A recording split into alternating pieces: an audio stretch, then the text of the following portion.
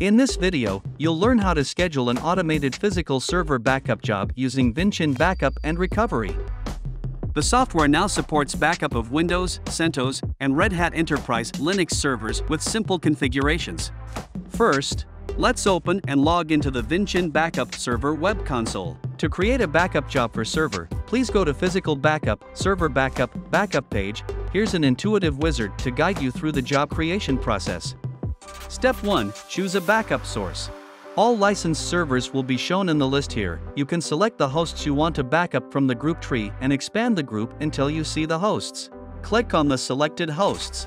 You can select or exclude the partitions or disks from this backup job by unticking the front checkbox of the partitions or disks. Once done, click Next. Step 2. Choose a backup destination. In the Backup Destination section, select Backup Storage to save all the backup data. When done selecting the backup storage, please click on Next to continue. Step 3. Set up backup strategy in detail. The Backup Strategy section is where you can flexibly schedule the server backup job with a bunch of features. In General Strategy, you can schedule the backup time and methods. To determine the backup window of this job, the time windows indicator can be a reference for you to determine in which time window the job should be scheduled. In the Time Schedule field, you can configure the job as a backup as scheduled job or a once-off backup job. For a once-off backup job, the job will only run for once, and only full backup will be performed.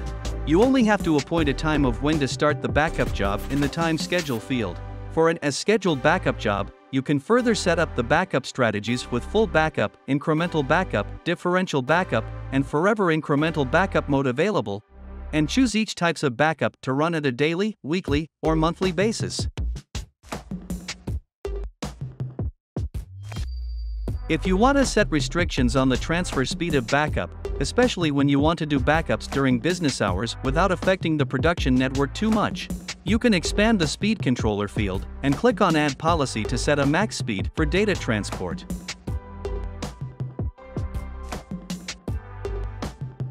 There are 3 features that you can see in the Data Storage Policy field, which are data deduplication, data compression, and data encryption.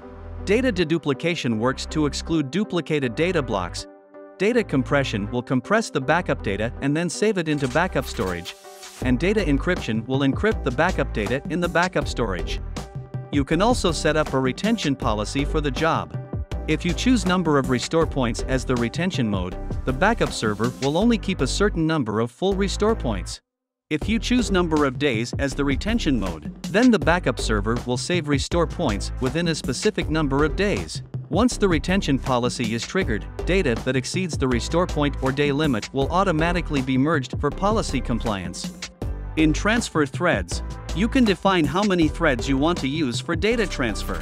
The value of transmission threads is 3 by default, and you can change it into any integral number between 1 to 32. Multi-threaded transmission can greatly improve the transmission speed and make full use of network resources. But please note that the number of threads for the job running at a time cannot exceed the number of logical cores on the host of the backup system. Under the transmission strategy, you could set encrypted transmission to encrypt the transmission path of the backup job, ensuring data security. In Transmission Network, if you select other networks, please ensure that they are connected to the host.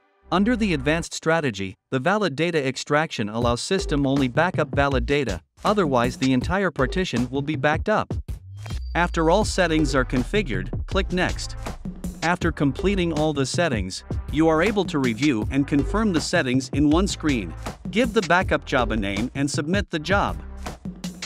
Then, the physical server backup job will automatically run as scheduled, and you can go to Monitor Center Jobs page anytime to check the job running status.